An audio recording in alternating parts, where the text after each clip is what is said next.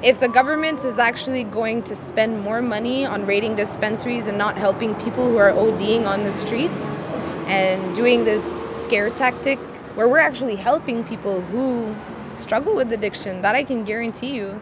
I have people come in here every day that are either recovering addicts or trying to help themselves and just try to substitute the whatever drugs they're doing with cannabis. If it's prescription drugs or illegal drugs, that's what's helping them every day.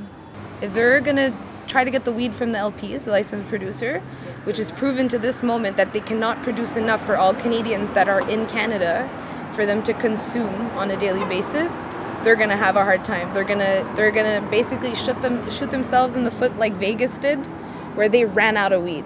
I'm not worried at all. You know, when I got into this industry, I knew what I was fighting for, and it's something I believe dearly in, and I feel that people should be allowed to grow the weed that they want and not be subjected to smoking government weed.